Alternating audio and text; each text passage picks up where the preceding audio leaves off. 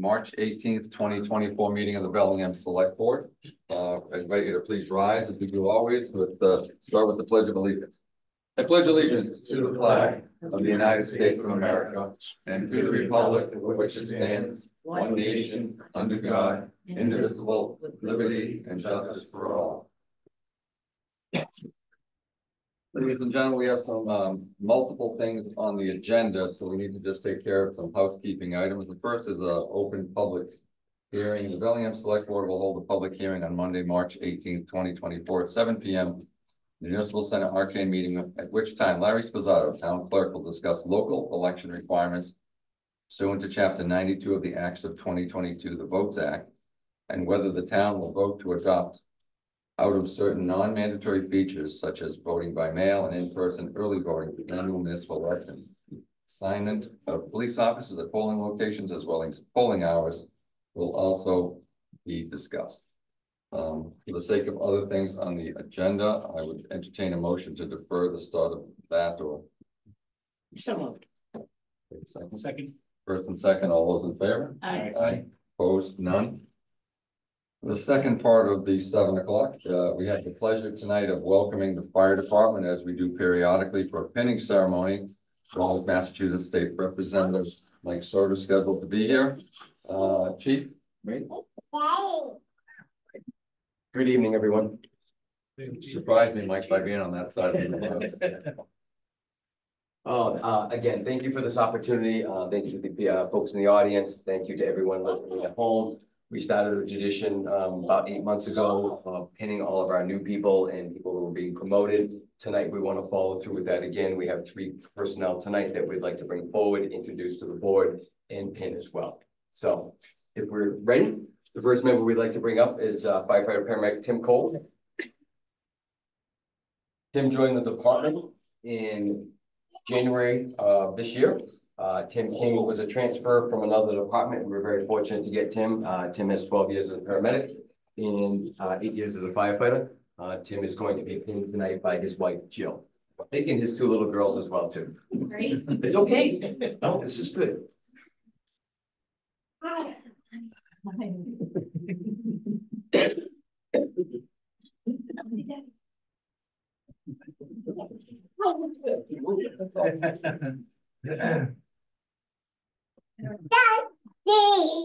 Right. Snap. I'm trying my best not to.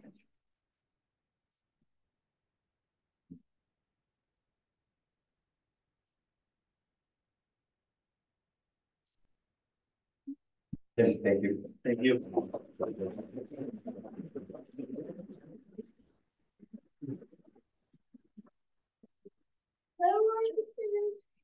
Next up is Corey Lemon. Corey's name might ring a bell to a couple. Corey worked for us a couple years past, had left, and I'm proud to say realized the grass wasn't greener on the other side. Corey came back to us in February. Corey's been with us for a couple months now. Tonight also, a good friend of mine, his dad, Todd Lemon, who's the police chief in Auburn. Todd's going to be pinning Corey tonight. Corey, Todd. Actually, chief. It's okay. We won't hold it against you. We're all friends here. We won't hold it against you. Considering Corey just told me about this morning at 5:33, there's a good chance he is going to get stabbed. I asked him.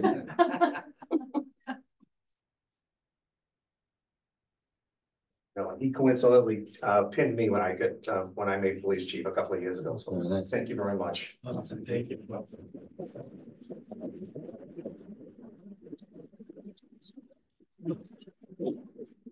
Next up, last but not least, is Ben Potensky.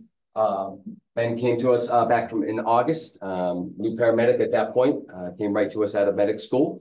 We're fortunate, Ben just graduated recruit 3 weeks ago.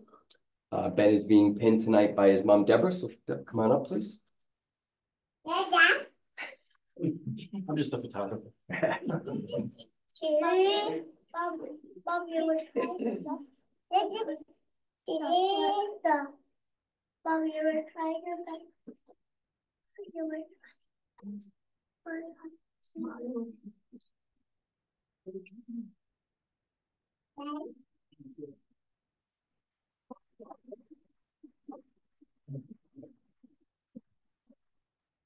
Now we get, bring up Representative Soto. He has a citation for Ben. And congratulations. Thank you to Bellingham. Welcome to the fire department. May be blessed for many years. We'll be praying for you as we do all the firefighters, not just here in Bellingham, all across the country. Commonwealth of Massachusetts, be it here known to all that the Massachusetts House of Representatives offers its sincerest congratulations to Benjamin Patensky in recognition of your successful graduation from Massachusetts Firefighting Academy and commitment to serve the Commonwealth. The entire membership extends its very best wishes and express the hope for future good fortune and continued success in all endeavors. Given this is the 26th day of February that you graduated, right? Ronald Mariano, Speaker of the House, and offered by Michael J. Soter, State Representative. Congratulations. And I just said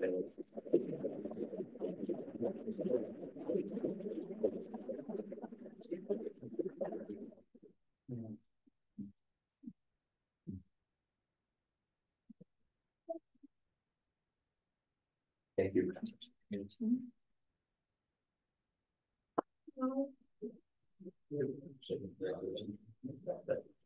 Again, thank you for the time. I really appreciate it. Thank you to everyone in attendance for tonight. Chief, thank you for coming out.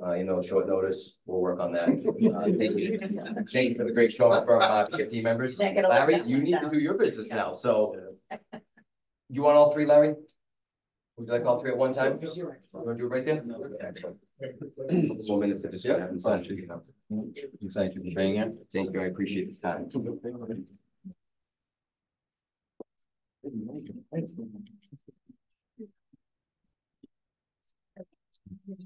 Yeah, the text meeting. For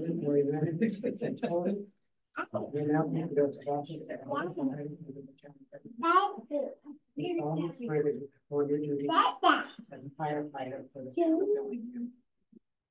that you will not betray the integrity or the character of the department or the trust of the residents of Bellingham. That you will treat all individuals with dignity and respect and ensure that protections are educated to ensure the safety of the community and the preservation of human life. That you will always hold yourself and others accountable for their actions. Maintain a standards, support the values of the department and of the town of Bellingham. And that your actions may be bound by the charter and bylaws of Bellingham, the constitutions of the Commonwealth of Massachusetts, and the United States of America. Congratulations. Good, you guys.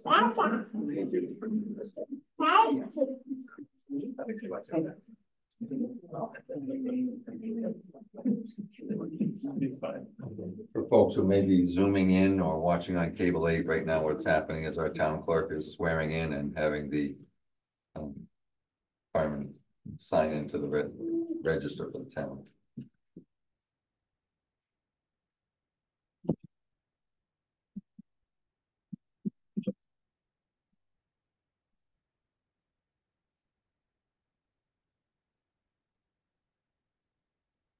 Yeah.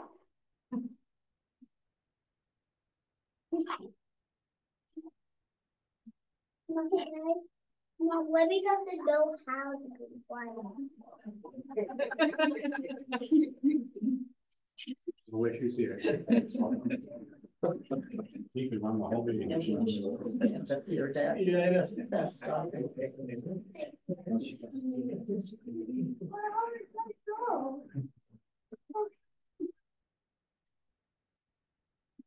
Oh, we're all the slower.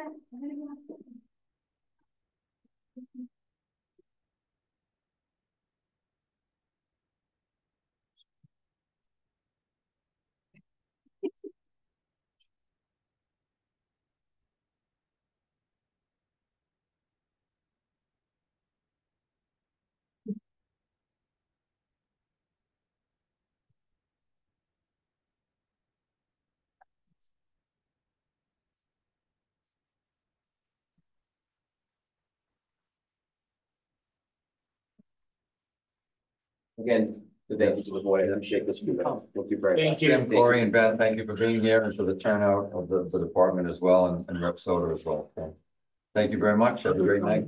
Yeah. Thank you. Thank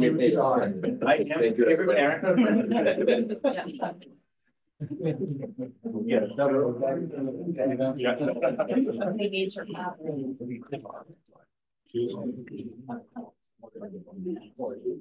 right, so again, we are zooming this meeting and we're also on cable 8. So for those people in attendance, the next part of our agenda is a new part of our segment. It's listed as citizens input. Members who are interested in residents who are interested in being part of the start of our meeting can reach out to Hillary Alley at HALLIE@bellinghamma.org. Our agenda is set 3 days in advance, but residents may also join us. We have such a case. Steve Goyette, after the agenda was set, has expressed interest in joining us. Steve, if you would like to join us. Would you like me to speak from the bleachers or come forward? Actually, so that people can see, Okay.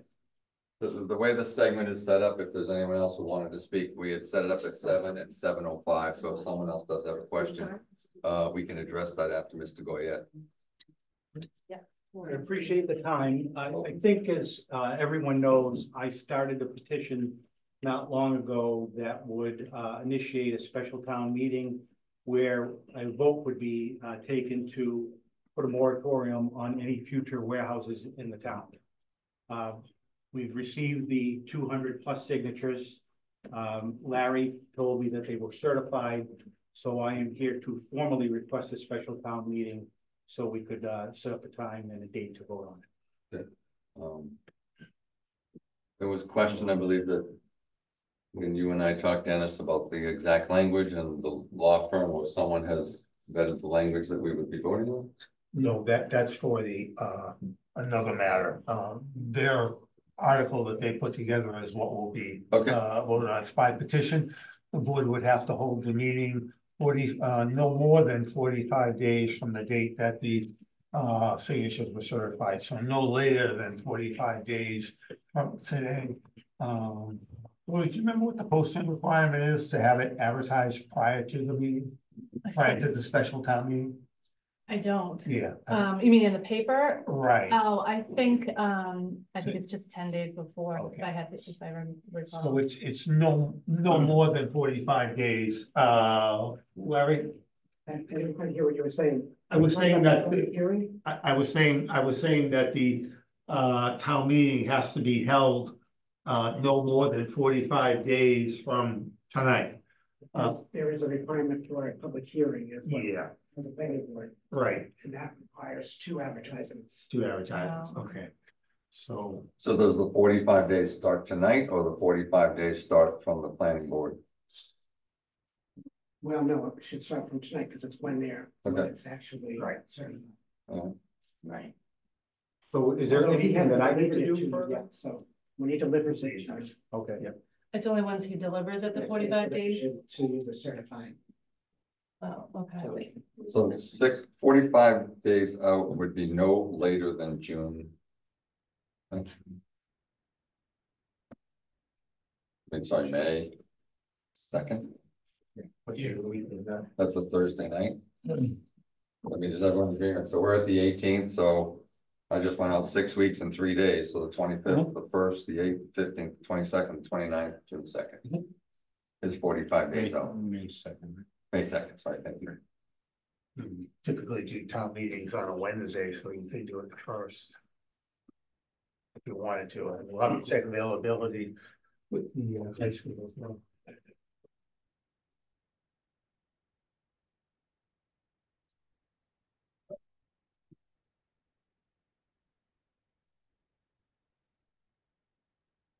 Go with the 1st and give the chairman the latitude to adjust it if necessary. That way we don't have to wait 2 weeks to schedule that. So we'll shoot for the 1st of May. And if it needs to be adjusted, then the chairman has the latitude to adjust it to accommodate the school schedule, if that's okay with everyone. Yep. Steve? Yeah, the more notice, the better, just so I can get word out, to those people that are interested in. Yeah, I think the only question is whether there's any concerts or something that's set up, drama presentations that may be already in work. But I think that can be confirmed with the superintendent's office in the morning. And about scheduling with the planning board. We can go ahead and get that going. So obviously we'll have to do that, either the 1st or 2nd meeting, their 1st or 2nd meeting, and all right. Okay. So So last question, do we know when we will know a firm date by? So relative to the date availability of the school would be probably 2 days from now, Okay. if not tomorrow afternoon. And then the planning board situation, Okay, getting the schedule. And the planning board will hold a public hearing on your article to, and then they will make a recommendation at town meeting, so it'll go forward, but they'll notify you as to when that hearing will be. They meet the second and fourth Thursdays of the month.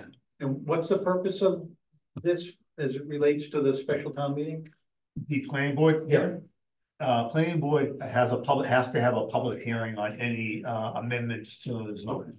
So it gives the public an opportunity to offer input on that, and then the planning board would offer a recommendation. Do you know if at that hearing that I am able to speak with Yes, regard to it? you would, I would imagine they'll ask you to present Okay, you're the petitioner, so they'd ask you to present the article and give some information, whatever information you wanted to provide on that. okay. And then they open it up for their own conversation and public comment. This is where text messaging is good. I get a message that the auditorium is available first. Well, you're lucky you did that, because otherwise that phone should be Must be on. Judy, yeah. It is, it is. So we thank Judy. So it's like for it'll be the tuning in. first, yeah. All right.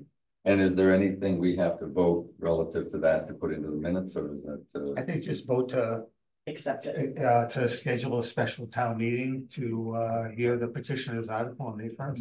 Motion to schedule a public town meeting for Mr. Goyette's the petition, Special town meeting. special town meeting. Yep. Second. First and seconded. Any further discussions? All those in favor? Hi. Aye. Opposed? None? 4-0. All right, so the next step will be getting on the planning board's agenda. Okay. And congratulations on getting the 200 signatures. So May 1st at what time? 7:30. Yeah, I would do later just because of the darkness and activities at the school. 7? 7:30, Thank you. 7:30, like the way you do every town meeting is at 7:30, so There we go. probably it would be the best. So the planning board will be in touch with you as far as the scheduling goes. That's Right. Okay. And you can always call us too. Okay, all right. So he's gonna have to drop that off to me though, correct? The, his petitioned article? I think Larry has. Oh, Larry has it? Yes. You have to deliver it. to me. Oh, okay. So you guys are a copy as well. Yeah. I'll swing by and get it and hand deliver it. Okay, sounds good. Okay. Thank you. Thank you. Thanks, Steve. And I saw you raise your hand. Was there something Yeah, else? she wants to talk during the public hearing for the voters act, the vote act Oh, with Larry. okay. All right. Having satisfied the other two motions of the agenda items at 7 o'clock, we will now return to the 7 o'clock public hearing. Larry, would you like to join us?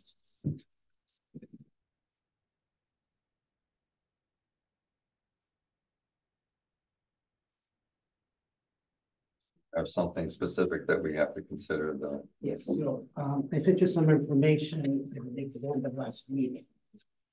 With some numbers, so that you could have something to work with. I've also polled the board of registrars, because that's something that needs to be done. And basically, the opinions that came up were. Sorry to interrupt. We need a microphone closer to him. Oh, where's the microphone? You want this one? Oh, this one. I just want to make sure that Yep, people. thank you. Yep. So basically, there was a split. The two people voted for mail-in balloting and not early voting, and two were more inclined to vote if there had to be anything for early voting, an abbreviated version of early voting. Because we're not an attitude to. Can you speak up because they can't hear you Okay, behind, so- sorry. Can you repeat that again, Larry? I'm sorry. What you just said, you pulled The registrars? yeah, Two opinions were that we should have early voting by mail-in ballots, Okay. and no early voting in person. And two said that if we had to have anything, it would be early voting, but an abbreviated version, because we do have the latitude to create whatever schedule we want for early voting. We don't have to have like a week's worth or 2 weeks worth. We could do 2 days worth, 1 day's worth, and we could do just mornings or whatever. We do have that latitude. So, which would, if we did that, it would definitely cut back on the cost. So it's really kind of what the thoughts are of this board and moving forward. So am I correct in saying that the question before the board is whether we do a formal mailing announcing that early voting exists in lieu of someone just asking for an absentee ballot? No, how it will work, because this is a state election year. We already have 2,100 people that have asked for ballots. So that 21 is a given, 2,100 rather. So they would automatically get a mail-in ballot. And the only thing I can tell you is that the idea of how many are going to come back is another story, because even with the primary, people are very interested in the presidential race and so on and so forth, but in the primary, we only got about 35% back. So we have to send them out, but we didn't get them back. So, I mean, that may or may not weigh into this, the idea of doing this or not. But we would automatically have to send it out to that 2,100, and that's today. The cards are still coming in for the rest of the year. So whatever we end up with before the date would be the number that we would have to send out. Even if somebody does it like, you know, on June 1st, we'd still have to send it out. So no matter what, we have to send out 2,100 That would ballots be the minimum right now. If we vote to have it. if we vote to have it. Yes, okay, if we vote. If you opt out, then we don't have to do that. And then as far as early voting goes, we again can make the schedule up as we please. Questions from the board? I don't really have any questions, because I kind of been there, done that with this, because I did it as the town clerk. I just think that from what I've gotten from the residents that I've talked to and the residents who have contacted me about this, one of the most important things that they want to have is they want to have the option to have their ballots mailed to them. Whether it's that when they say ballots all year, I want every election, they want it for the local as well as the states. And I think that would be, might be a benefit for our local elections, because we know that local elections tend to not be as great as we would like them to be, you know, unless you have a huge issue going on and then everybody jumps out to vote. But I think having the mail-in ballots, which people really want, is might be a plus for us to have a better recording of votes for our local elections. I feel that it's something we should do. You know, people want the ballots at home, and the state has said, we want you to do mail-in, you know, mail-in ballots to people at home. And so I don't see a problem whether to do the early voting, the inside early voting for our local election. No, I think that's ridiculous. You should not do that. Crazy to spend that type of money to set up for a local election to do early voting. But I definitely think we need to have those ballots sent out to the people who have requested them. I think that's very important. I just want to clarify one thing. Absentee balloting will be as usual. Right. Regardless of what we do here. So just so you know. Right. So is this gonna be same as absentee ballot, just send it out? Is that what you're trying to say? I'm sorry.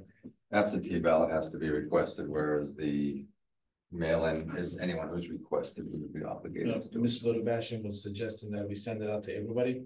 Well, anyone who's requested it. Anyone who requested, okay, thank You know, a lot of people request, they fill out the card, it's like, I want a ballot for all elections.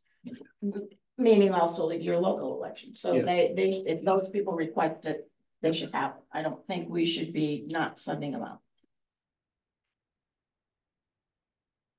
No. And as we go down the line here on the little paper, the other thing was motion to hold the polling hours. I think polling hours should be 7 a.m. to 8 p.m.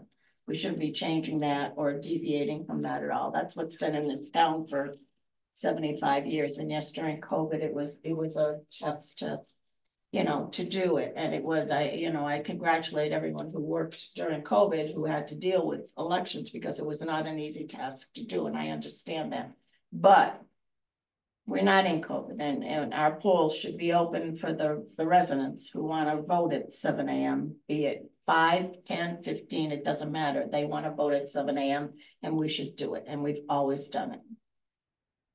So I feel very strongly about that. Anything else from the table before we go to the public? I have one question. Did we even look at it? You know, it's, what's the turnout rate? You know, it's, when we open early and then when we open later, you know, it's, like, you know, it's from the 7 to 8 turnout, then, you know, it's, what was it before that? You know, it was, 10 to 12 to. So 12 to we 7 had, for the that time residents? we did noon until 8. Yeah, But so what's the turnout? last year we did, and we Yeah. did get more votes, Okay, but it was, you know, it depends on the contests actually as well. It is conceivable that we have uncontested races, correct? Yeah. And like that forever. okay. I mean, I struggle with incurring costs for uncontested races, but. Anyways, is there anyone from the audience who would like to chime in? Having seen your name, raise your hand earlier, would you please identify yourself and tell us what you think? Sure. I'm Joyce Notin from 54 Chamberlain Road. And your thoughts? I'm deeply concerned about the board's pattern and practice of limiting access to voting in early elections. Every town around here, Blackstone, Franklin, Norfolk, Medway, has mail-in ballots for local elections. I think it's outrageous that that is not happening here. This is The the first past time two- that this has been I'm brought. sorry? This is the first time that this issue has been brought before this board. I wrote to you last October and you never responded. Additionally, I called in January and spoke with Hillary and asked if I could bring it to the board. And she said this was my first opportunity to.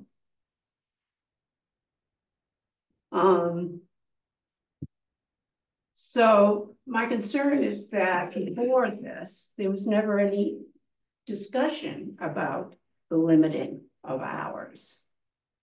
It was just done. So I don't think the board has a strong interest in expanding the voting in town. Additionally, I'm concerned that after in the June 5th meeting that you had, the early voting was canceled. And that was the only limit to access. The town clerk on his own apparently canceled mail-in voting. I have the minutes right here. I don't think that's the case, and we'll let Larry respond when you're finished. Well, okay, I have the minutes of that meeting and it was not voted on, so I'm happy to give anybody the minutes of the meeting here. So I guess I'm concerned about the pattern in the town of, for some reason,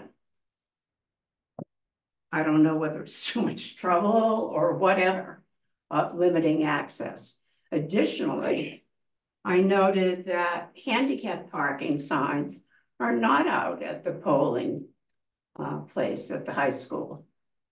They're just not put out and haven't been for a number of years. There is a handicap walkway down to the polling place, but it doesn't meet state requirements.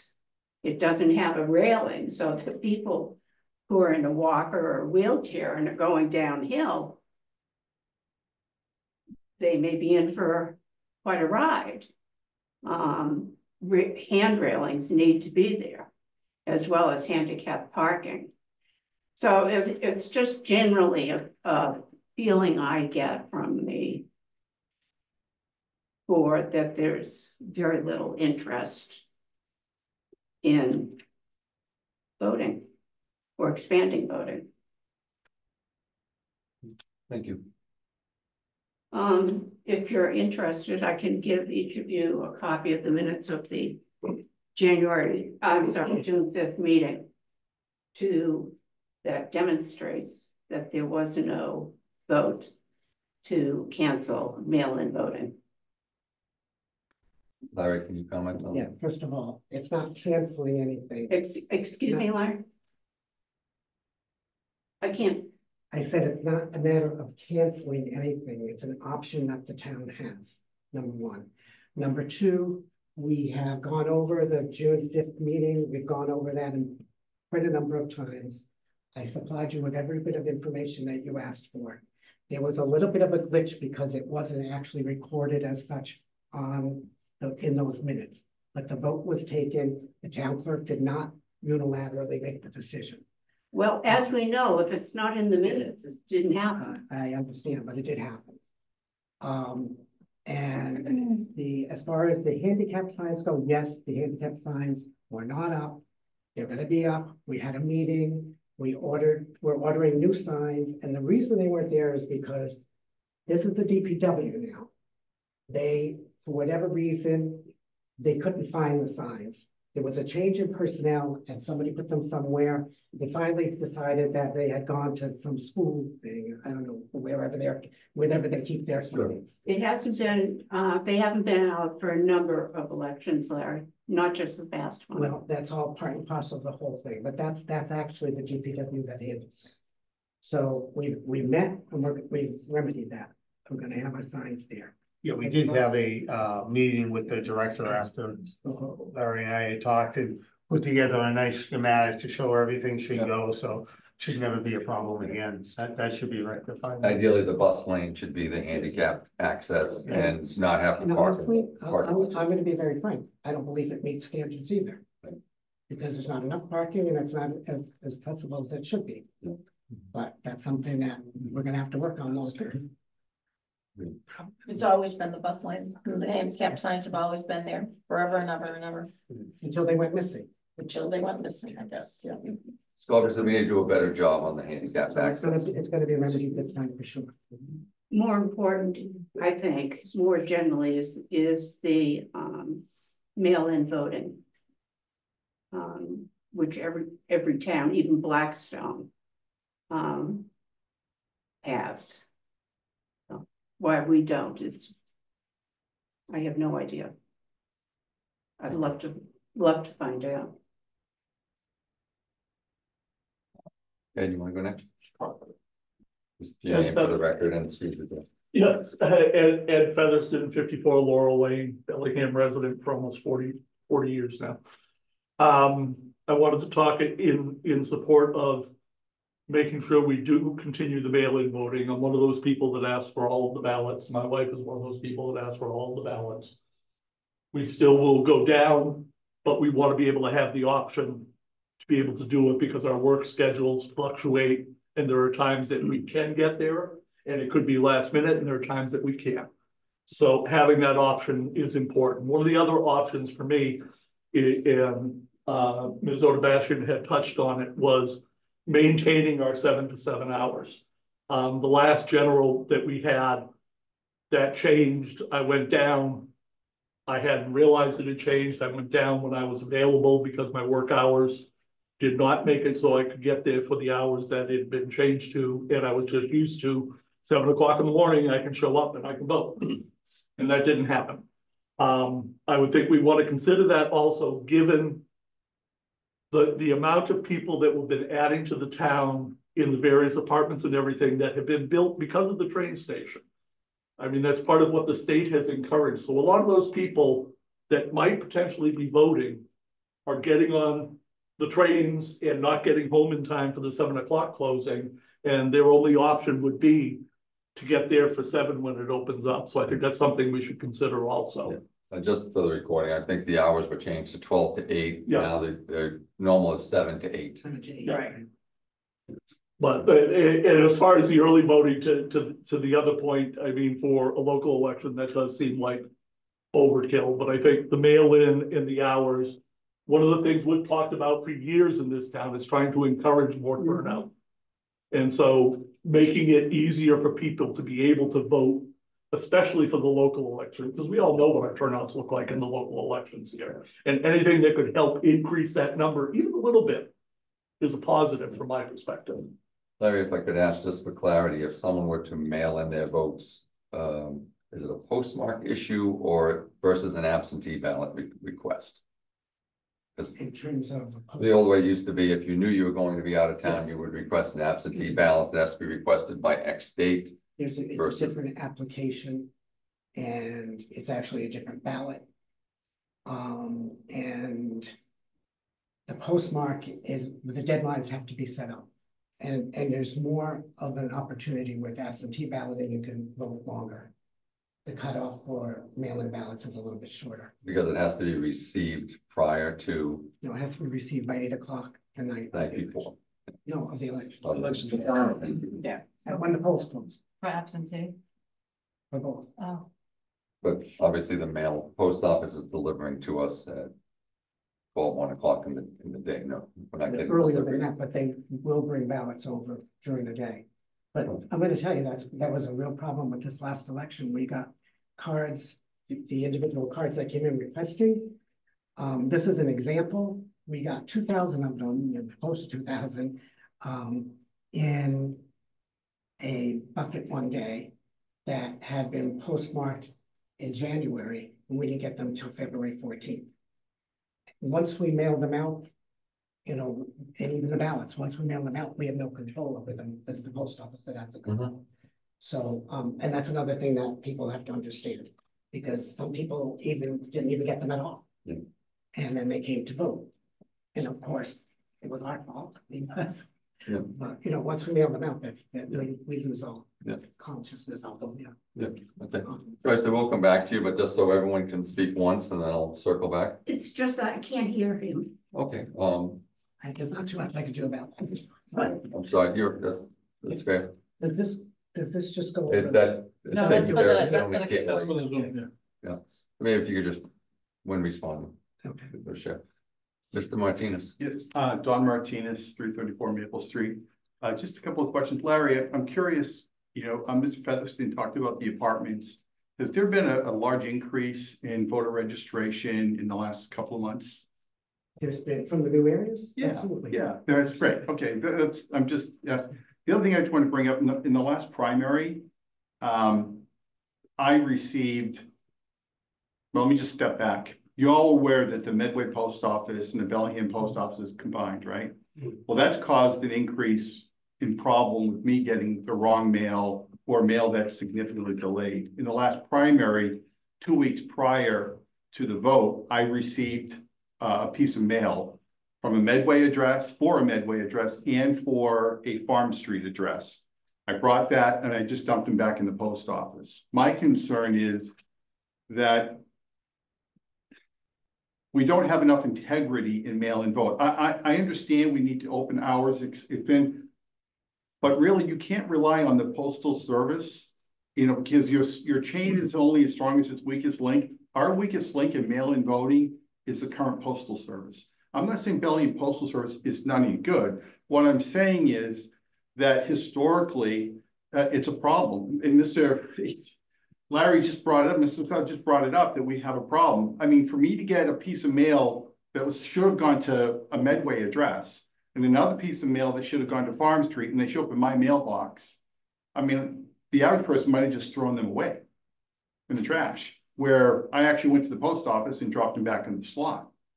So I just think that the board needs to think about, you know, and I respect the opinions here a lot, but if for 7 to 8 and then early voting, I think that's enough opportunity for a local and a federal and a state election to go 7 to 8 with plenty of advertisement and early election here. I know it's a pain, I know it's costly, but there's also, to me, I've seen enough elements of, I'm concerned with fraud. With a lot of different things. I don't want to get into a debate, but I'm just not in favor of it whatsoever. And I know other people feel the same way as I do. Mr. Hanway. I agree with Mr. Martinez. Ken Hamway, 39 Weathersfield Road.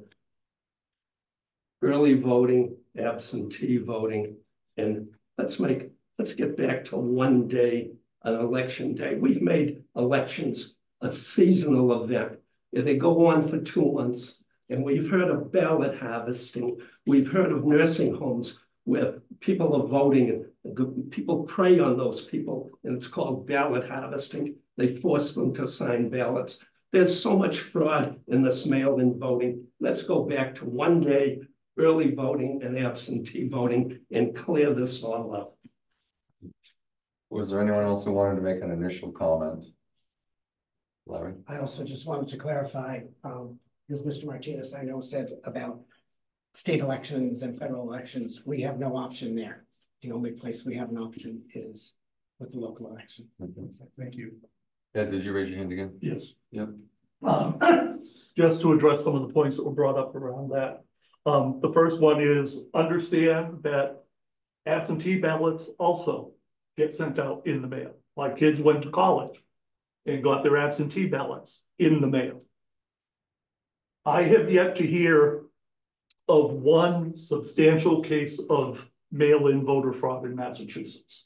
There's lots of concerns about it. I have yet to hear of one valid case. I asked our town clerk, have we had any cases of voter fraud with the mail-in ballots that we've had in town? And I understand people's concerns about it. But being concerned about something that isn't happening, to me, is not a reason to stop doing this. That's my personal opinion.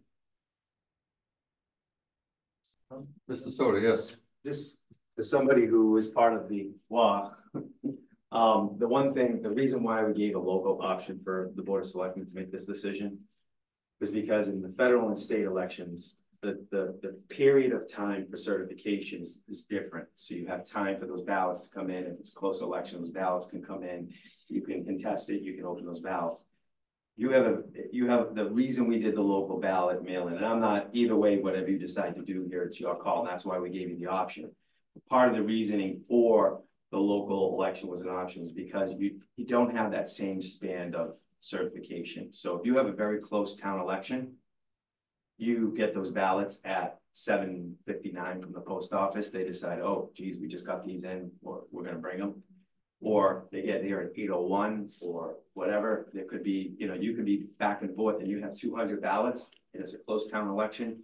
You could have, you've got some issues there. That's why it was a local option, dude, because there's a lot of extra cost versus in state elections and federal elections.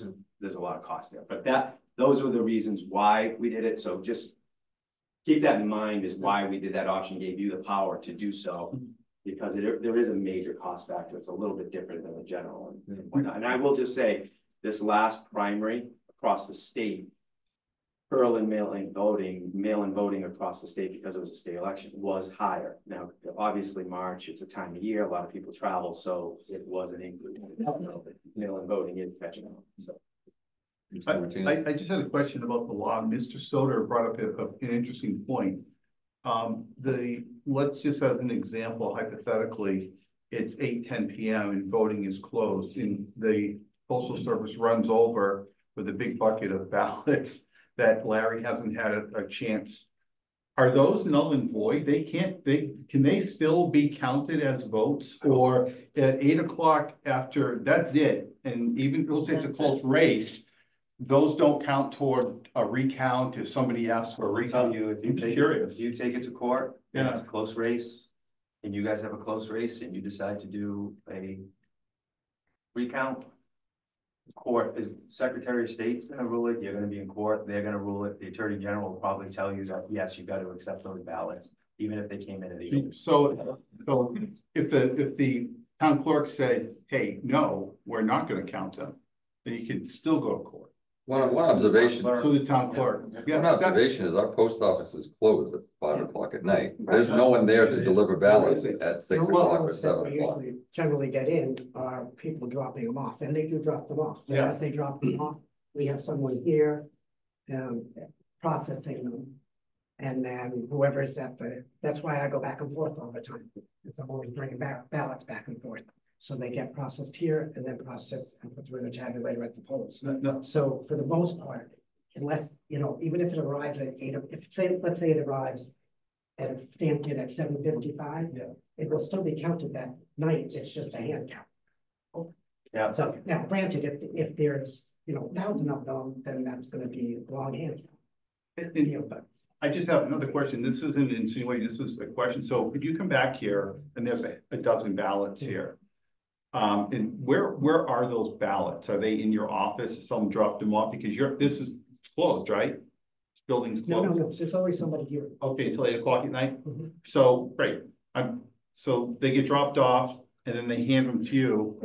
How do we know that, and I know you wouldn't do this, Larry, but how do we know? Is there somebody with you to make sure that the 12 that you grabbed or the 12 that show up at the high school, more for protection of you? Yeah, no, I don't want someone to say, hey, there was 30, now there's only 12. You know what I'm No, saying? Just, we want the integrity of the what voting to happens be is spot They on. get stamped in here. They also get keyed into what we call the state system. Okay. That they've been returned. Returned as a ballot. Then they go into the safe until we start to count, and they would be hand counts. Anything that doesn't get put through at the polls is a hand count. Okay, thank you. So I'll give you an example in Douglas that just happened in the primary, you asked about the post office. There was, the next day, races got certified because the post office, you had a postmark with the right time on it to be here. That gets counted. So there is that, like Mr. Martinez and Mr. Hamway mentioned, there is that opportunity for that. It didn't happen and the town clerk was closed. They had to come back in to redo their certified counts. It was a little bit of a, we didn't get the certification. It's almost 3:30. We didn't get the notice. It wasn't certified. It was 3:30 in the afternoon until those races. And it really wasn't a huge turnout. It was just those mail-in ballots came in with stamps before 8 o'clock on election day. And one other thing, last time around in 2022, we were counting ballots like 10 days beyond election day. This year, I don't know if they're gonna do it for the general election, but for the primary, they cut it off at 8 o'clock. So depending on that's another factor. If they're gonna allow us to count beyond, then, we have more time to count. But then those are all hand counts. And I just want to point out again, all of the scenarios we're talking about can also happen with absentee ballots. My children, like I said, when they were away for college, had absentee ballots sent out to them. They were both out of state, mailed them back. If we have town registered voters who are members of the military, the absentee ballots would be mailed to them and they would be mailed back. And all of the scenarios we're talking about from a postmark perspective would still be in play from that perspective. I just have a statement to make as somebody who, while I was in the service, used absentee voting. The numbers are probably significantly less for the absentee ballot than they are for the general, regular mail-in voting. Am I wrong in that assumption? Well, military ballots are handled differently. Right, but the same with college. Yeah, people in college, that's. I mean, but what do you have? Maybe 20 of them? Oh, yeah, there's not that. Well, no, there's more than 20. Right, but compared to the 21,000, 2,100 that go out, I know people are probably gonna be happy. I am not a supporter of mail-in voting. If you wouldn't put $500 in an envelope and mail it to yourself, why would you put a ballot? That's one of the most sacred acts that you have as an American, is voting. I know this is just a town election, but it's an election, and town elections actually affect you more than national elections or state elections. True. So I know people aren't gonna be happy, but I'm outright saying I am not supporting mail-in voting for the elections. No, I got nothing else. Yes. I've heard, people's objections about the mail-in voting, but the statistics are that there is not a problem. We've heard all kinds of, what ifs, maybes, it could be. But in the local elections that we have had in the state, there hasn't been any problems with the mail-in voting. And I know because I've asked. Whether certification is another issue. If it comes in late, it can be certified. But according to the Secretary of State's office, I think mail-in ballots have to be stamped by 8 o'clock in the morning of the election. That's my. That night. At night. Mr. Schneidberg. 8 o'clock at night. Ma'am, Okay. would you put? So, the fact that a mail-in ballot may show up at somebody's house that didn't order it or ask for it or was misdelivered doesn't mean that ballot is going to be illegally filled out and mailed. So the responsibility still is on the person to make an honest vote. Now, if there's a problem with people illegally voting that nobody's reported, you know, that's another issue. But we haven't had that problem. Well, just in response to that, I don't know what you consider a problem, but we do have at least 100 ballots that were returned late and couldn't be counted. And the interesting thing is that couldn't be counted. Could not be counted because they arrived too late. Okay. Well, that to me is a problem because the post office didn't get them here. Okay. Yeah. So if they're not stamped, then they're not. They are stamped. They're stamped, and it shows that they came in too late. So they're not counted. So to me, that's a bit of a problem because you know that's a fair number of votes that you're losing out on. Now, the other thing, and again, I don't want to get into any debates or anything either, but I'm going to bring this up because I think it's pertinent to what the discussion that we're having now. When you say that ballots don't end up, I have people that have gotten several cards. They've reported that they've gotten several cards and could, if they wish, get more ballots, but they don't. But the more important thing is, and this goes way back to registration. And I say this all the time, our workload has changed dramatically. And one of the places that has changed is in the registration of voters. When in the past, when people went to the RMV, they had a choice whether or not they wanted to select to be registered to vote. Then they were given the opportunity to omit that option and say, you know, I don't want to be registered. Now they just automatically get registered, and automatic means automatic. Every transaction that goes to the RMV and other agencies gets registered. So when you go to the RMV to renew your license, we get a registration for you, and then we have to go, which makes our list very long, and we have to go in and say that it's a duplicate. They also had a problem with changing party designation with that, but they've corrected that problem.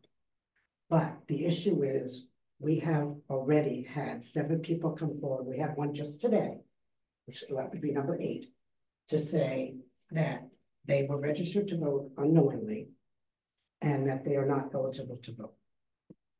So that's just a way that, you know, when you say that, you know, there's not been any reports of fraud and so on and so forth, we don't necessarily know if these people are being registered automatically. And they are what? Automatically. Okay. And so they don't even know they're being registered. And then when the cards are sent out, they get a card. So some of them come back and tell us, and some people don't. So there's a potential there that we may not know about for quite a while. So you're saying there's a potential to be registered improperly. And voting, and ultimately voting. I don't see where it goes to ultimately voting. Because the I can't make it responsibility is to make an honest vote. Otherwise, you're voting illegally. I think That's that's, correct, that's what I'm trying to say, but that may not show up for quite a time, you know. I think we've heard a lot. I think the potential exists to mail to a nursing home and someone gather up all the votes and mail them back. There's two My- lots of possibilities, it's just a matter of. My personal feeling is that election day is election day, and if you do wanna, vote early, that you have the option of absentee ballot, and I realize that sometimes we just agree to disagree on certain things. There is no nursing home in Bellingham. Huh? There is no nursing homes in Bellingham. I'm just saying national, Oh, okay. it's just a perspective. I would also say that over the past 15 years that I've been on the board, multiple times, that there are races that are uncontested, and to tell you, I think it is an unnecessary expense, and I would be voting against advanced mailing of voting. I am in favor of the hours, but Well, I agree we don't. I think that that's really a mistake to do, because I feel that every person has the right to request a ballot. And I Whether can to it be- absentee. Whether it be a local election or a state election. So somewhere along the line, we have to fine tune this. So whether it's, we make it so that people who want to have a ballot sent to their home has to request it in person for each election, which is what they think they're doing now. So obviously that doesn't work, which that's what the Secretary of State said. If you request a ballot for every election, you should get a ballot for every election. And I understand what you're saying about the registration and the cards. It is a nightmare. It's been a nightmare since Mr. Galvin decided it was a great idea. And you're right. You get a ton of cards from the registry of people who hit that check mark, and they said, There's no check mark anymore. no check mark, but they all say, oh, yep, we're registered, and they're already registered to vote. It's been a nightmare for years. This is nothing new. And if you talk to town clerks, which I'm still in the association, and I do talk to them, it's a nightmare in every city and town. This is nothing new. How did they solve it? I don't know. Maybe get rid of Bill Galvin, but that's my opinion. But I really firmly believe that everyone should have the right to request a ballot to be mailed to their house if they want it.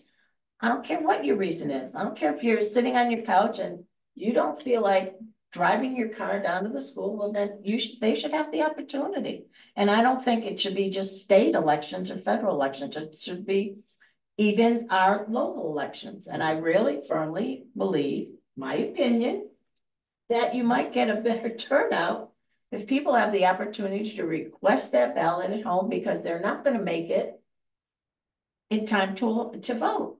And that's how I feel. And yeah, you could say putting $500 in mail is cuckoo, but to some people, this is important, and they want to be able to vote, and this is how they want to vote. And I believe I think for your local election, it's not going to be the cost factor as it is for the state and federal elections. And I think there's a way that you could maybe fine tune this. You know, I really believe that this is important, and I am 100% behind. People should have the opportunity to select and vote at home. I believe we've talked out the issue. I'll entertain a motion at this time to close the public hearing. So moved. Second. First and second, all those in favor? Aye. Opposed, none, 4-0. We have before us 4 recommended motions. We can take each one. First motion is a motion to conduct or not conduct early in-person voting for the municipal town election set for Tuesday, June 4th, 2024. Do we have a motion one way or the other? I'll motion not to do the early voting in person for the municipal town election for June 4th, 2024. First and second, any further discussion? All those in favor, say aye. Aye. Opposed, none, 4-0. Second motion is a motion to conduct or not conduct voting by mail prior to the municipal town election set for Tuesday, June 4th, 2024. I'll entertain a motion. Motion to conduct the voting by mail prior to the municipal town election set for Tuesday, June 4th, 2024. Since you're voting it's possibly voting to. To conduct Can we voting just by put mail. in a little caveat about financing it, just in case we need the money? Understood. So that, I got it. let's see, you first. Do we have a second? Hearing none, is there another motion? Motion to not conduct voting by mail prior to the municipal town election set for Tuesday, June 4th, 2024. I will second that. All those in favor say aye. Aye. Opposed? Aye. 3-1. Third item is a motion to hold polling hours from, I presume 7 to 8. Yeah, I'll make a motion to hold polling hours from 7 a.m. to 8 p.m. on Tuesday, June 4th, 2024 at the Bellingham High School Gymnasium for the municipal town election. Second. Oh, and to, sorry, to fund it. Well, And what we should do for that, that's fun. That's in the budget. that's in the budget. The mailing part is not in the budget. So we have a first, we have a second by Mr. Shaheen. All those in favor say aye. Aye. Opposed? None, 4-0. And motion to allow for police presence in municipal town election set for Tuesday, June 4th, 2024. I have a question first. Please. So what do you don't use more than a couple police for the municipal election, right? We'll have probably maybe 4. Right, but you don't need that many for that.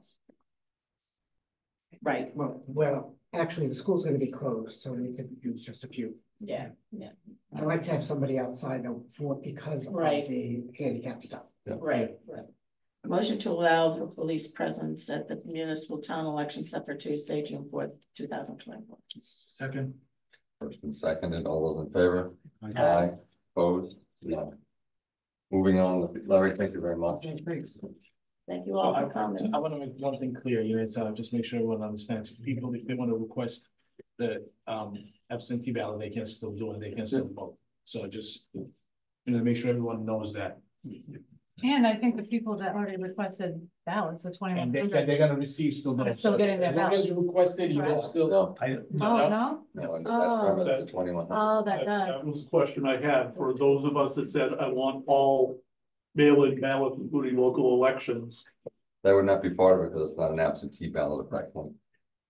So I would not get, even though I checked the box that said local elections, all mail-in ballots. The legislature said that it's a local exemption and that vote that we just took would exclude that. Is there some kind of notice going to go out to people that check that off, expecting it's going to show up, and now it's not going to show up? I mean, because when we all checked it off, we assumed it was going to be coming. Yeah. You better word it very carefully because people are not going to understand it. Thank you. The next part of our agenda is fire personnel fiscal year 25 budget override discussion vote. Keith, would you like to join us? Sure. And anyone you'd like to bring? Bring them on.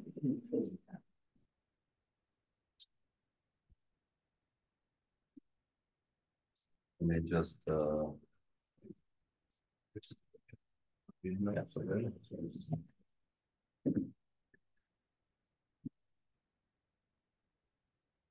Dennis, could I indulge us with just a summary from the last meeting? Sure. Essentially, the chief had requested within his budget 6 new paramedic only positions. Because there are 2 in the department that were previously funded, or 2 positions that were funded, and the board approved the new paramedic program. The chief has gone forward and hired 2 new paramedics, so that's in the works. Chief is looking for an additional 6 personnel. Along with outfitting those personnel, the budget number was just over $600,000 to do that.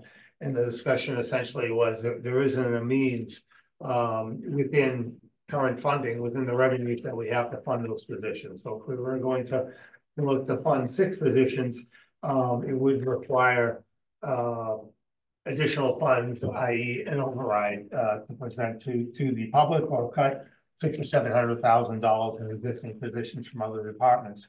There was discussion about increasing it to eight positions with benefits. That would bring the cost up to almost $1 million. The 6 with benefits would be right around $750,000 all in. So that's what we were at. And you do have the different analysis from the Department of Local Services that shows the impact on the various amounts. Yeah. As well as a ballot question, proposed ballot question from the KP Law, which is very basic. So, Right. Chief, if you could fill in the blanks, just so I can just, people watching on TV or zooming in or in the audience.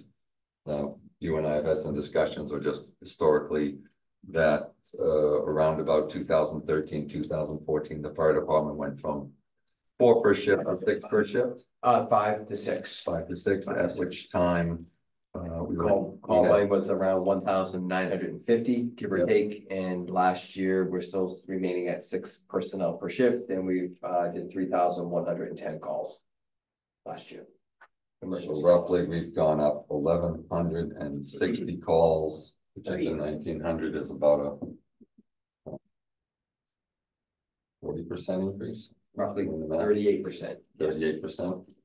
So over the last 10 years, call volume's gone up 38%, averaging about 9 runs a day. About 9 runs a day. And each run to the hospital consumes how much time? Dependent. It's a double-edged sword. It depends where we transport to. So if it's the local hospital, it could be probably an hour on a good day for turnaround time, depending if we have to, what we call hold the wall. I'm very cautious how I say that.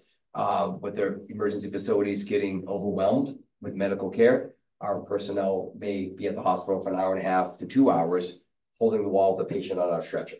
If there's a trauma and it's on the north side, they've got to go to UMass. If it's on the south side, you end up going to Rhode Island. You can guarantee at least a 2-hour vacancy of an ambulance/fire crew at that point. So, and what's happening more and more is we're having more and more doubles, triples, quadruple calls. Captain Provost worked Friday, and you had 4 calls right in a row. We had 4 calls in a row in a mutual aid ambulance in town, and 1 call ended up being a patient refusal, so we're able to clear the resources up from there. Now, both ambulances are out. We have a 2-person fire truck. That's not adequate coverage for a town of our size, town of our demographics. By adding the additional 6 personnel, that would give us 8 personnel per shift. That's 2 medic-onlys per shift. Those 2 medic-onlys right now would run out of fire headquarters and staff ambulance number 2. That would allow a captain and 2 to staff a fire engine. And we would move 1 additional person down south, which is a whole nother area we haven't even really discussed. Then we only have 2 personnel right now down south. And again, response times, if you've seen through our report, you're looking at anywhere from 8 to 10 minutes from headquarters to get south. And if headquarters is out and south is going to come north, you're looking anywhere up to 16-minute response times. We need to cut these response times down. We need to be getting the proper level of care. The town has grown, the fire department has not. And with the plan we're bringing forward is to try to add additional staffing to meet the current needs and demands on the services. So we would be adding 1 additional firefighter. If the 2 medic-onlys per group, we would shift 1 additional firefighter. We would run 3 out of the south station at this point, which right now we're only running 2. So you would still, 2 would go out on the ambulance. You would still have 1 person available to drive an engine as needed. Correct.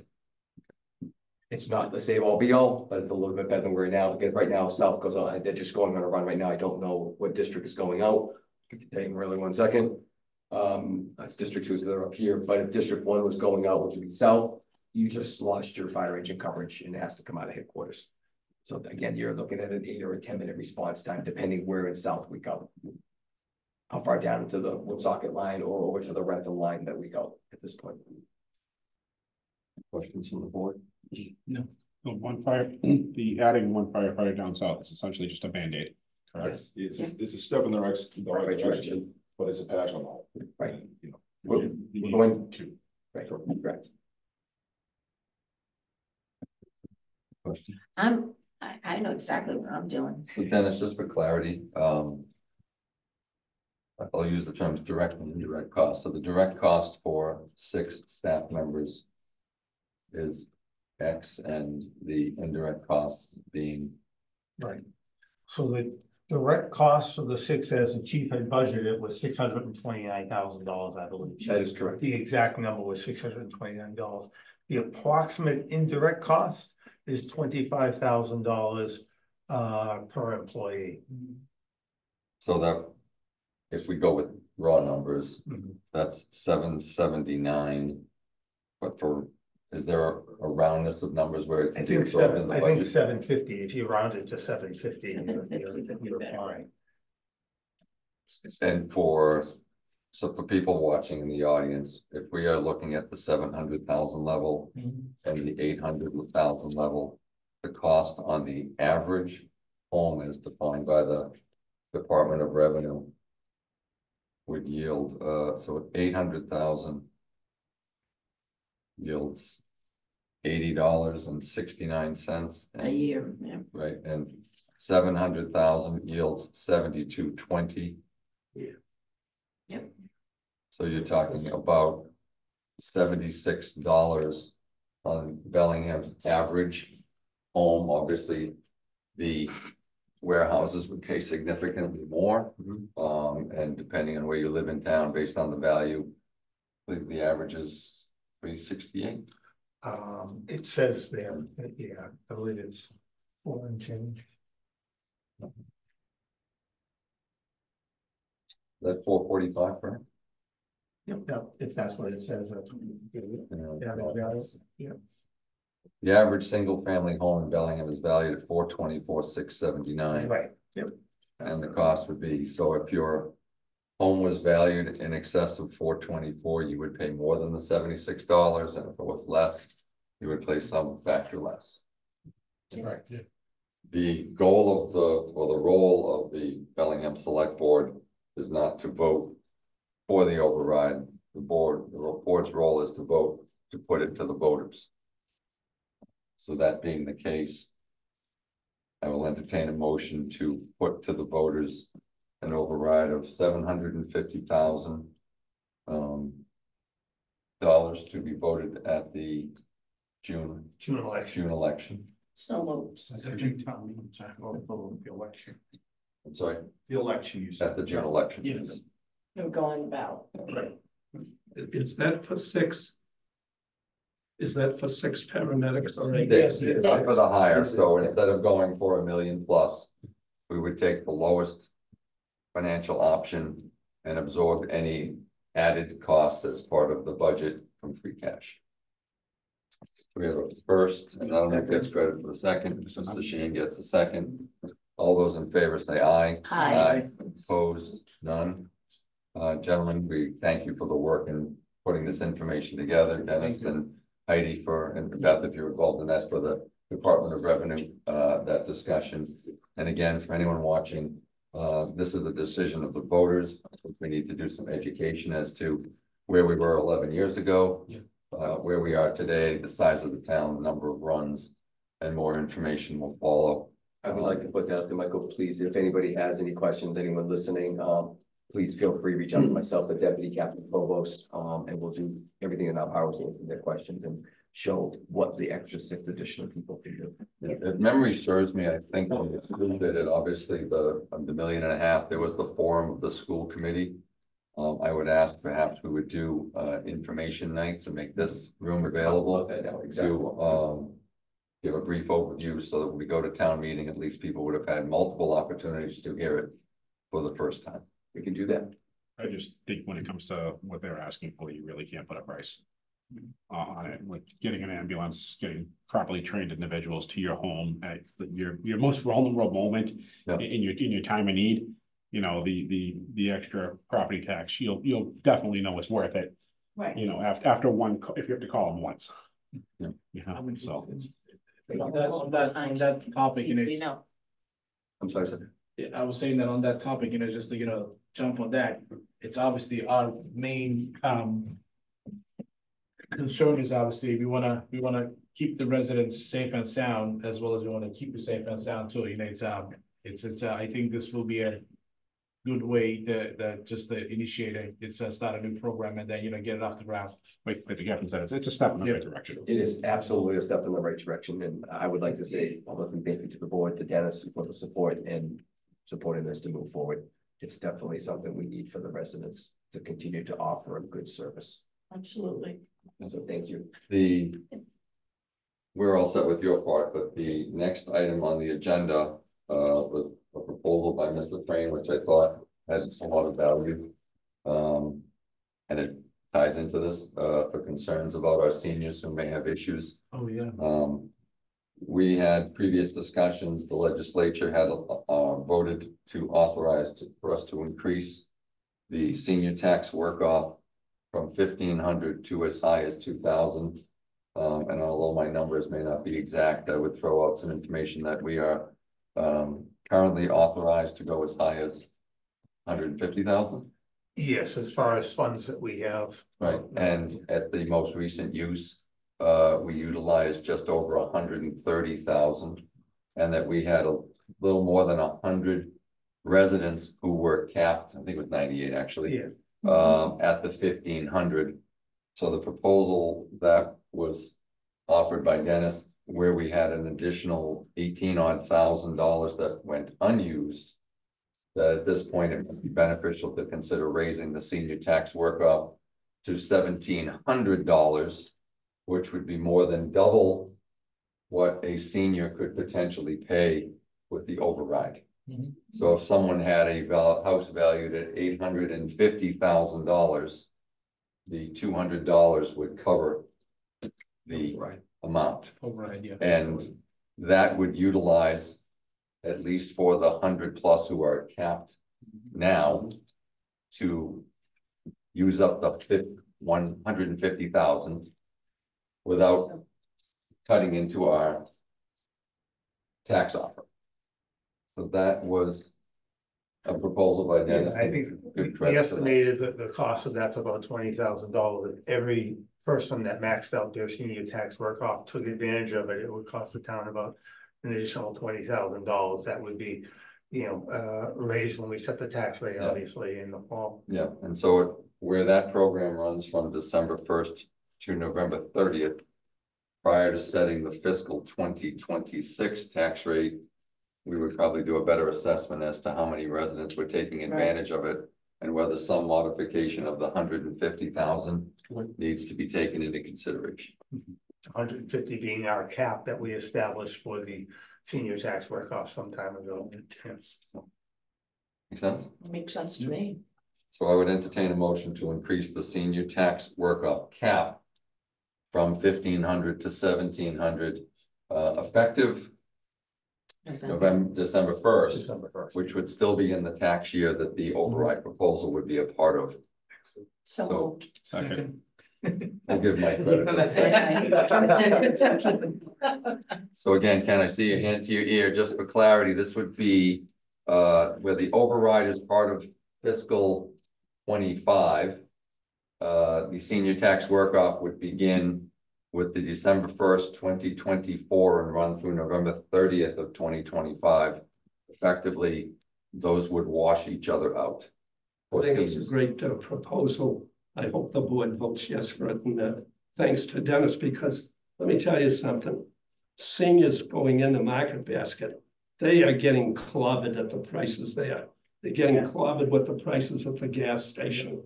I mean, they can talk, the Fed can talk all they want about prices and inflation going down. Those two issues are not going down at all. They're soaring, and it's hurting seniors. So hats off to the board and Dennis for considering this. So we have a first on the table, a second. All those in favor? Aye. Opposed? None. 4-0. I just have a question. Last year on the board, when we increased the amount, we also talked about and voted to increase the minimum wage. I mean, Right now it's tagged we went to to the minimum 13. wage. Yeah, now it's minimum wage in Massachusetts is now $15 an hour. Yeah, we just raised it to $17, so essentially So it's. she did $17, I didn't Yeah. get this. We didn't clarify that, we said, well, Yeah. we set it to 1,700, we did, Right. usually it was on 100 hours. $17, yeah. Yeah, it's $1,700 on 100 hours. 100 hours. Yeah, the math is a lot easier to keep it at 100 hours than it is to Yeah, no, say I- $15 an hour and it's We don't have our 110. little calculators. I make them turn their phones off. But my point is. Yeah, that it's there still might be a 100 hours. Senior that only works 50 hours, they're gonna get paid $17 an hour for those 50 You get hours. paid at that same rate. Right. Yes. Yeah. That's, we want. So I would just clarify the motion that it is to still cap the program at 100 hours, Yeah. but it changes the rate to $17 an hour. That's how it should. Thank you for the clarification. Yeah, it's a good point. Yes. Is the vote still all in favor? Aye? Yeah. Yeah. aye. Yes, there we go. It's a great help, at least that's what we can do, you know, it's, I know we started discussing that, you know, earlier in the year, and then, you know, it's finally, you know, we put on the pieces. And the last time we voted on the senior tax work-off, we voted to keep it in line with minimum wage. Yes. Right. Okay. So thank you. Thank Gentlemen, you. thank you. Thank you all for staying very much. Our other business tonight is the town administrator's recommendation to appoint and ratify a director of planning and engineering. Yes, Dennis? yeah, I'm very happy to present Mr. Robert Lucier. Everyone knows him as Rob, and Yep. Rob's been an associate member of the planning board for quite some time. We gotta get him on camera first. I don't know why. Michael, help you. Thank you. Rob's a familiar face. He's been a part of several subcommittees in town. And he's got a great background. Rob works for an engineering firm presently. And he does a lot of peer reviews for communities in the area. So he really knows what the planning and the land use departments are up against when looking at development proposals, looking at plans. Rob's working towards his PE, which is great. Has a certificate, his Title V certificate. You have his resume, has all this information. So he'll kind of be our Swiss Army knife. He'll be able to help out down at the DPW. He'll be able to help out with the Board of Health, with Dylan. And I told Rob, when I was recruiting him, I said, you're attending all of these meetings, now you'll be able to attend and you're actually getting paid. It's a job. So so Rob has a wealth of knowledge. He's from Bellingham, born and raised here, lives in Bellingham. It was interesting when I was looking at his resume. He did his Eagle Scout project in 2012 at the North Community Building. I remember that project. I told him I didn't remember Rob, sorry. We're aging ourselves. I remember the project. So he's been a part of the community. I just think it's a great fit, and I love the idea of having people that have a vested interest in the community being here with us. So we're recommending Rob Lucia to the position of town planner / engineer. He'll be able to help Obviously us out with requires Rob engineering. to step down from his current role. As associate member of the Yes, planning board, yes. yes. Questions, if any? No, I met Rob the other day and we had a nice visit and we talked about everything he's been doing. And I think he's going to be a great asset to the planning department, and he'll work well with the board too, because they're familiar with him. Dennis called me last week and told me to do my homework. Yeah. So I did. I initially had a list of things I was going to do, but I actually stopped short because a gentleman that I greatly respect and have a lot of admiration for on the planning board described you as the smartest man that he knows. Oh, boy. And Wow, okay. and then I spoke to one other person who had nothing but rave reviews. So good luck, welcome to Bellingham, and I wish you nothing but success. Thank you. I'm good, you know, it's, I don't have to ask much, you know, I know Rob, is definitely, it's, one of the greatest things I wanna see. It's coming from the roots of Bellingham, and it's, he got the degree, he got education, he got the knowledge, and obviously he's been getting involved over the years all around town. And I'm pleased they actually, you know, it's being a subcommittee with him, you know, it's I think it's gonna be a great addition to our town in a different level. Yeah. And thank you. Thank you. My impression, having been on the overlay district and a few others, having witnessed you firsthand, I think one of the best compliment you can give someone is that they don't speak to hear themselves speak, but that you've done a lot of listening, and that when you speak, you've got something to say. Thank you. Yeah. Appreciate So- the very kind words. Yeah. So with that, That is my recommendation, so it would take I would take a vote of the board. Chairman, Yeah. I'll make a motion to approve the appointment of Robert Lucier to be our Director of Planning and Engineering. Second. First and second, just for clarity, Dennis, when would this take effect and budget information? Yep, Rob and I are gonna work on a startup date. Obviously, he wants to give his employer a reasonable notice. So it will become effective once we can mutually agree on a date, but I'm sure it'll be, you know, in the near term. In the near term, absolutely. Oh. And we have made arrangements within the budget. As you know, we had a position position exists. transfer out of there, created the vacancy, and that's why we started looking. So So, it's within the budget. yeah, yes.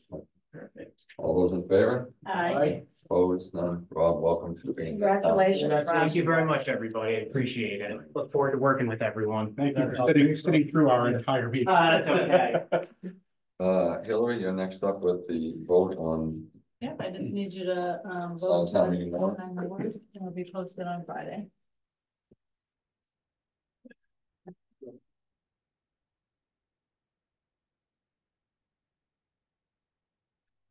Well, being passed around, entertain a motion to vote on February 24th and March 4th minutes, either separately or together. Mr. Chair, I make the motion to approve the February 24th and the 4th minutes. Second. First and seconded, any other questions? Nope. Seeing none, hearing none, all those in favor say aye. Aye. Opposed? None. Next up on the agenda is old business. I have one item. I bring this up simply because I was out and I was cornered. I was asked about the cleanup activities. We got emails about Earth Day, which is April 20th. But it goes to, are there any other dates or plans? We brought it up, but I wanted to just, because I Yeah, thought as you might far be as- watching Mhm. relative to, kids in town. I know we have the account. Yeah. I don't want to say the person's name because you all know him, but, you just asked again. Yep. That we could just more. We actually met with Codify. the management team at the DPW last Thursday morning to talk about gearing that up as we bring people on board to actually get that going. So the goal is to get that going this spring. Won't be until we start bringing in the summer help, but Yeah. having a day a week where we commit them to a section of town and just staying on it. And I think we'll be able to make some real good inroads. Oh, So good. I'm glad. we're ready to start we- that up. Can we get them like just for safety purposes? Like I know when I brought it up last year, that was a big thing, at least a dedicated truck. Yep. To them, so with the flashing lights and There'll everything. be supervision, of course, we'll outfit them properly. I want to make sure we get the gloves that can't be penetrated by. Well, obviously, if there's something like that, it's probably gonna be the same thing as like what we do with Earth Day. Yeah. You mark it, you call, police or. Yeah, and they'll have pickers and things like that to pick these things up. Yeah. So, like, that is the goal. We're gonna hit that hard, in the spring. I know That'll be good. in the spring, it's the worst because the snow's gone, with a little snow we had, and it's just. It's everywhere. And our sweepers will be out soon too, doing the Right. road, but it's what's on the side of the road. Yep. I spoke to Jesse Rydell, our DPW director, earlier, at the end of last week. He's on too. Jesse, so Jesse chime in if you would. There was a question he said about that the state was in regarding the 4 lights and they were adjusting the cycle. So Jesse, my question was whether the state assessed them and hasn't changed them, or if changes were made, because I was at the VFW yesterday and was just counting off how long it took once the Center Street traffic cleared. And I counted off 30 seconds and the cars cleared after about 7 or 8. So it was a question as to whether the states adjusted the lights already, and if you're comfortable that the changes, if they were made, are appropriate. Yeah, and that's a great question. So actually, that's something that we have it's one of the contractors in town. They're performing mitigation work in that area. That is something that we did request. They take a look at. Adjustments were made. However, we have not had our final walkthrough on that just yet. We will revisit. I know previously they were cycling even when cars were not staging in the area. It does appear that that has been modified. However, the sequencing on the time was not further evaluated. It seemed, at least at the time while I was there, it seemed like it was adequate.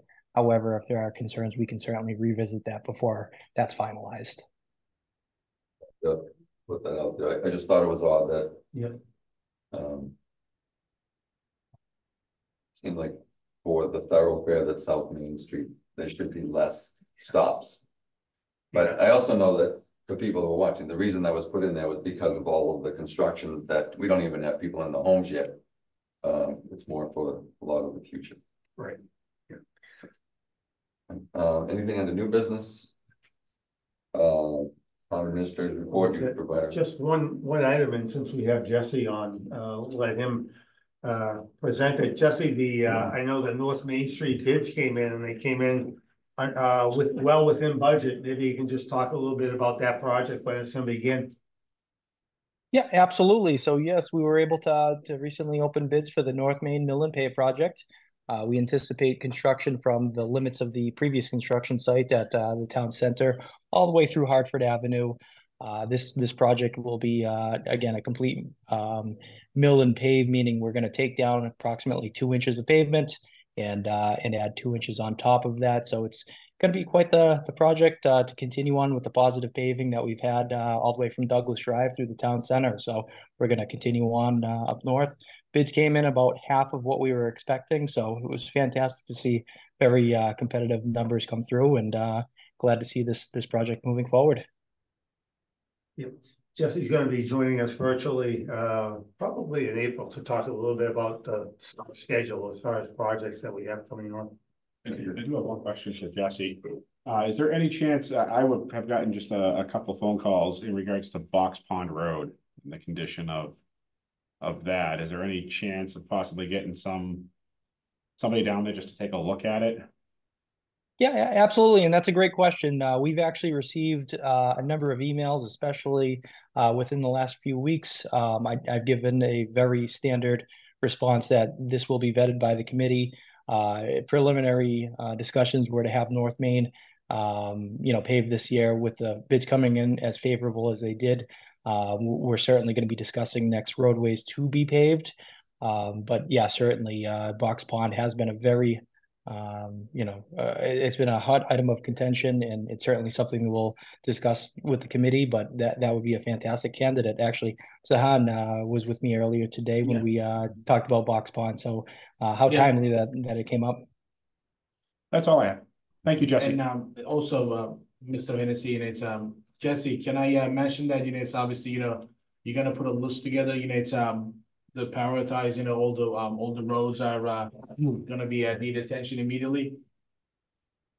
Absolutely. So what we're planning to do, there's a number of roads in town that could use, some work.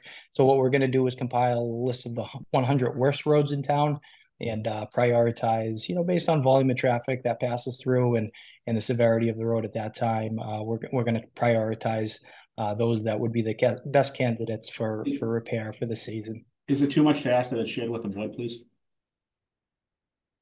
Oh, absolutely. Yes. Yeah. Right. Great question. Thank you. There was a point, I think we're going back 7 or 8 years, when the town dedicated $5 million as part of an exclusion. No, it was P for some taxation. Taxation, okay. And then that took several years to burn through that money too. So there's only so many projects. Yeah, no, I totally understand. I just. So, and also one more thing, Mr. Chair. And actually, we were discussing this morning, Beth was there too. And so one of the things actually Jesse's going to be looking at with DPW going forward, and they're going to find proper ways, maybe looking at different avenues. And then when we redo those roads, when we repave them, so they're going to maybe use different methods. and then properly drainage, so forth, so on, and then we won't have these problems moving forward. That's good. Got a little different angle to it on the assessment. I think that's it. Yeah, that's it. I believe he's having satisfied our agenda and entertain motion to adjourn. So moved. First and second. You guys, I'm just gonna flip a coin. Yeah, it is. He's got more seniority, just give it to Safan. All those in favor? Aye. Opposed? None. Thank you everyone for attending either in person, by Zoom, or at cable. Let me go shut up.